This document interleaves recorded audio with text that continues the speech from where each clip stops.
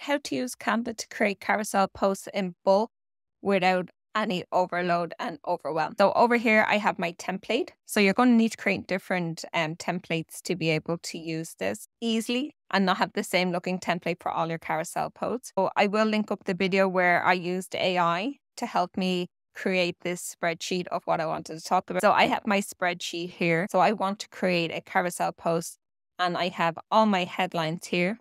And then I have the text that I want.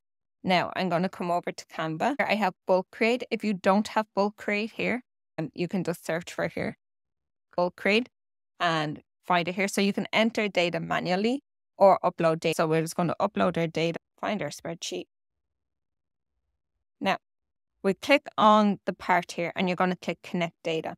And then you're going to select what is the one that you want. So headline is what is going here. And then on subtext, you're going to click connect data and you're going to select subtext.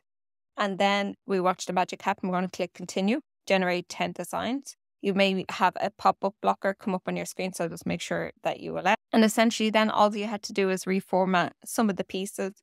You can see this is looking pretty good. This needs to be tidied up.